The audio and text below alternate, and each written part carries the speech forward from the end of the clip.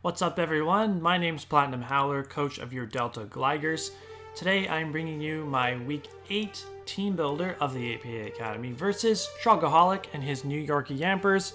You can see his team over on the right side of the screen.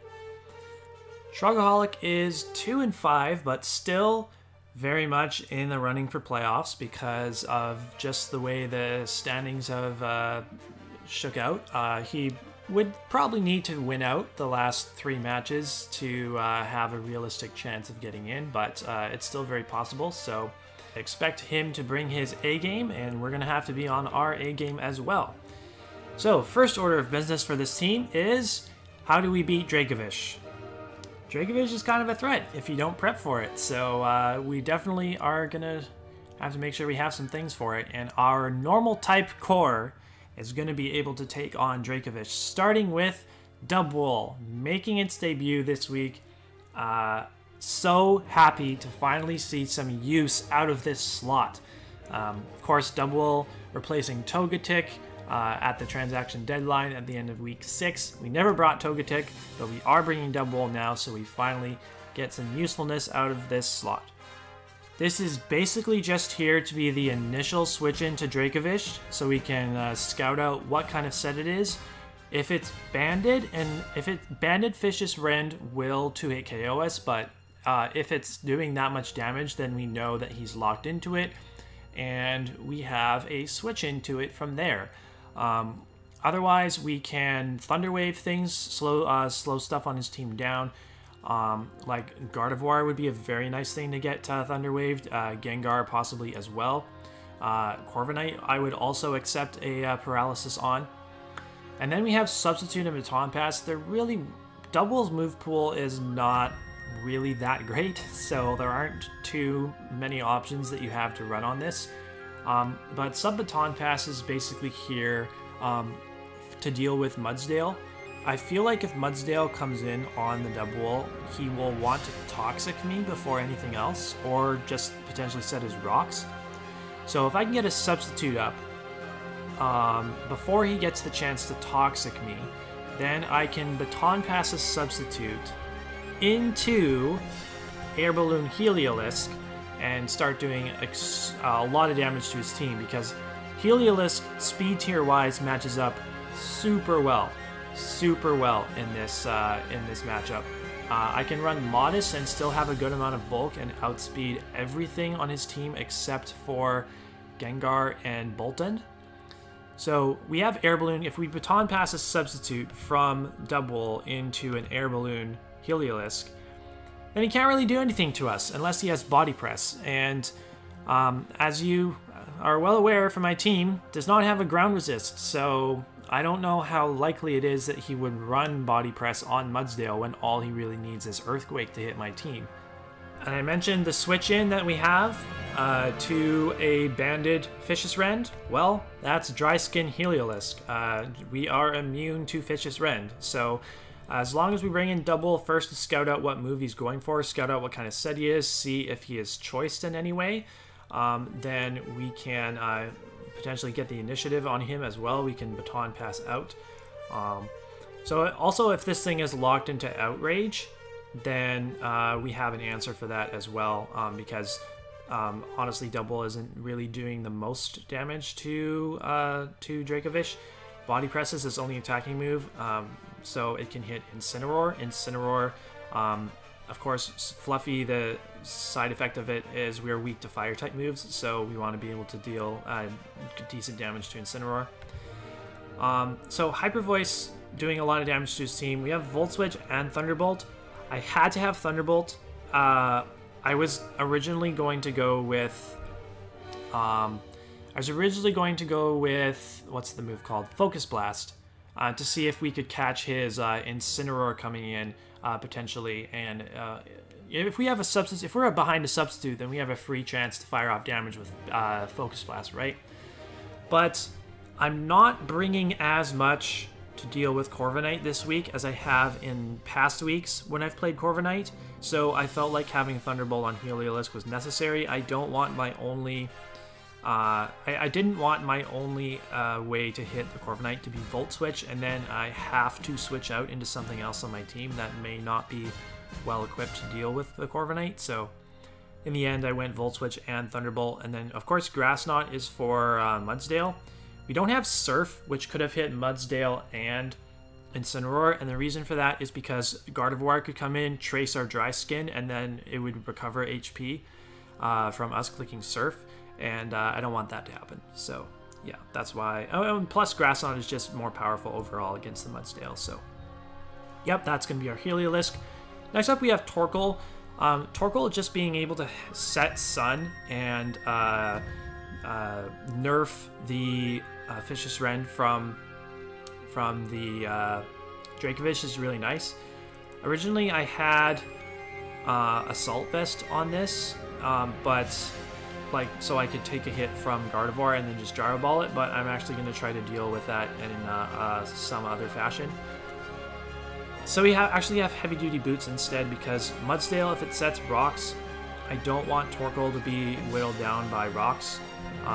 Anything else on my team, I don't really care all that much if it comes in on rocks, but Torkoal I definitely don't want taking Rocks Chip if I can avoid it. So Lava Plume, Gyro Ball, we ran this against Gardevoir before. But I was running max specially defensive that week, so hopefully if I'm clicking Gyro Ball, it's because I'm catching Gardevoir on a switch instead of just staying in and eating a Psychic. Yeah, that's kind of the plan there. Lava Plume is really good. He does not have good switch-ins to Lava Plume at all, because his his best switch into Lava Plume would be Incineroar, but then I can just Body Press that.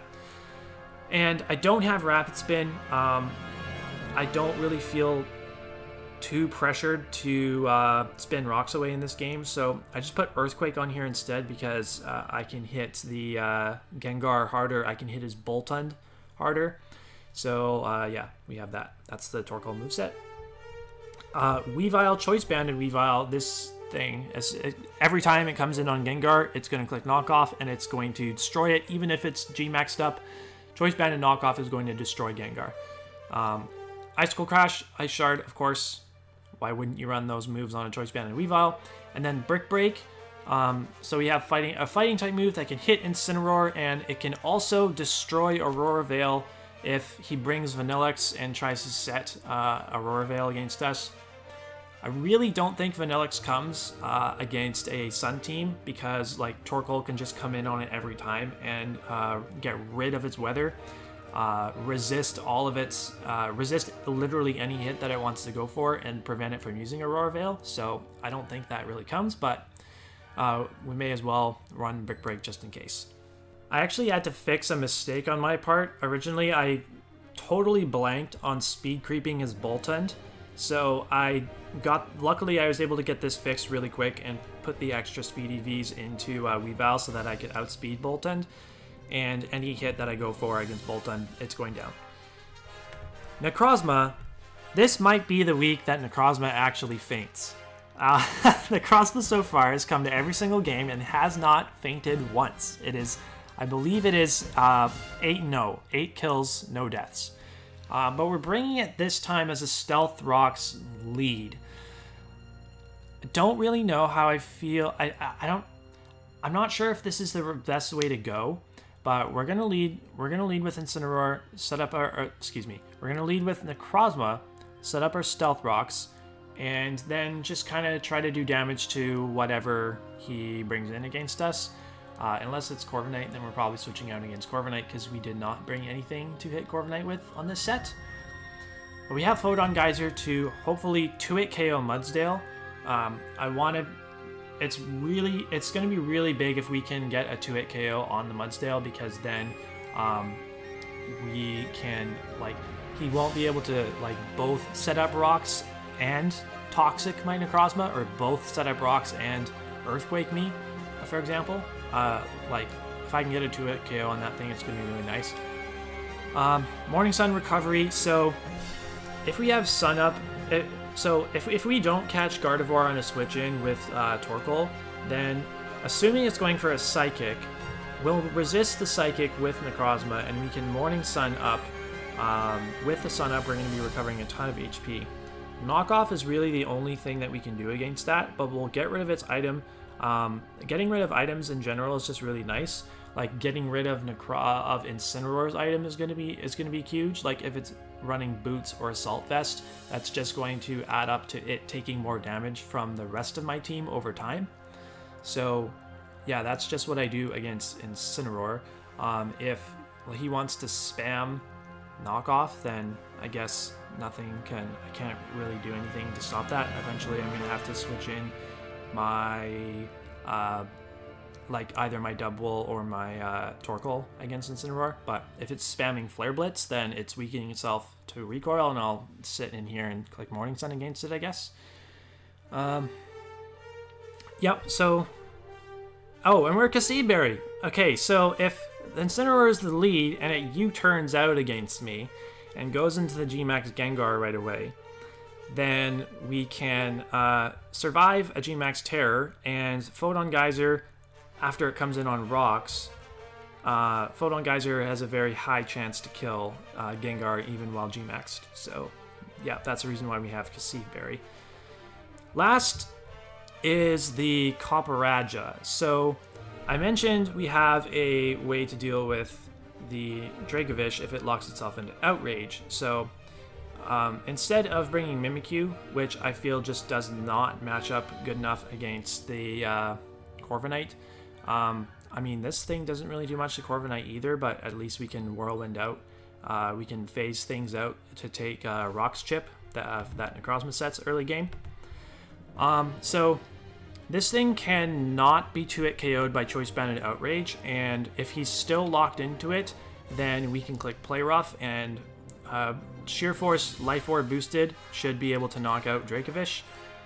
And then Zen Headbutt we have for the Gengar, Power Whip we have for the Mudsdale, because I want to be able to hit Mudsdale if he switches that thing in on me. I put Speed Creep to outspeed non-invested Mudsdale, so hopefully he doesn't put like 4 or 12 EVs in speed to outspeed me there. But if I'm at full HP, then Earthquake should not kill me unless he has quite a bit of attack investment. Whirlwind is the last move because I would think Incineroar comes in against Copperajah. Like, Incineroar can take a Steel type move very easily. So if I'm predicting a switch of any sort on his by him, then I can just click Whirlwind and just get Rock's Chip on anything, on everything that he might want to do. So yeah, we don't have Steel type stab because this can switch into Gardevoir as well. Like, this can switch into a Moonblast from Gardevoir if I think that's what it's going for.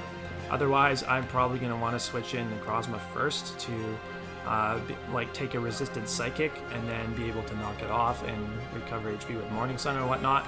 But we also have this to potentially switch in on Gardevoir.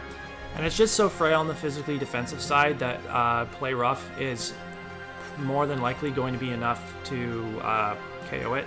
We don't really even need Steel Stab to KO it. Yeah, so that's going to be the team, and we'll see you tomorrow with the battle. If you enjoyed this team builder, please leave a like, comment down below, and subscribe to the channel to keep up with all of our Draft League content. We'll see you tomorrow for the battle.